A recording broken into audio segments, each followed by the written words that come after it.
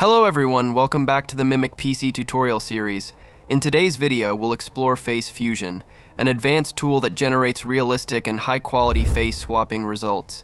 We'll look at its features like understanding the basics of Face Fusion, how to swap faces in both images and videos, how to lip-sync videos while swapping faces, and exploring the frame Colorizer processor to add colors to black and white videos. So first, let's understand the basics. Here are a few advanced processors.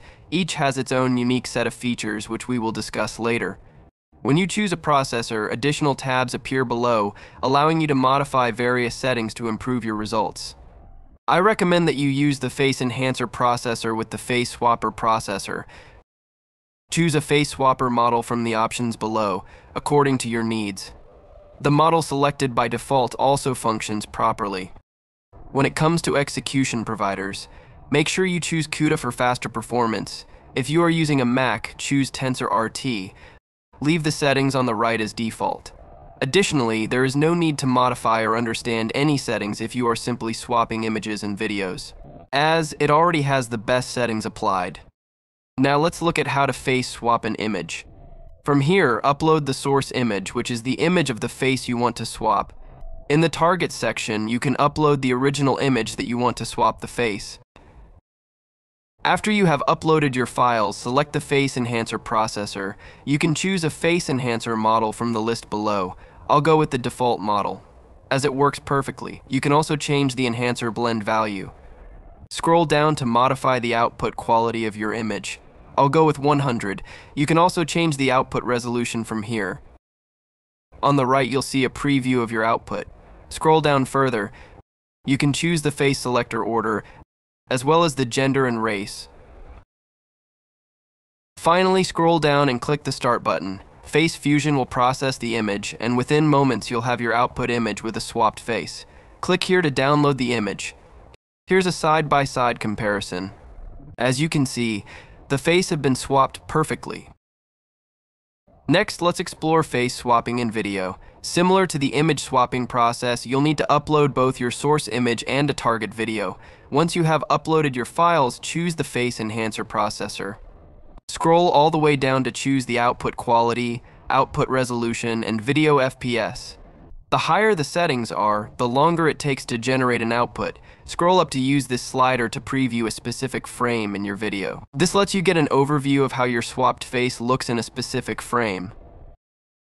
Below is the time frame, which is used to set the starting and ending frame.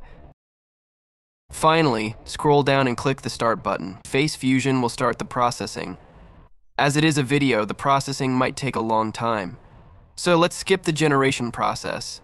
And as you can see, our output is ready. Click here to download the output. You can also preview it by clicking the play button. Here's the preview. As you can see, it completely transformed the face in the video. Let's look at how to lip sync audio with video. Select the lip sync processor. Also, make sure to upload the audio and source files together.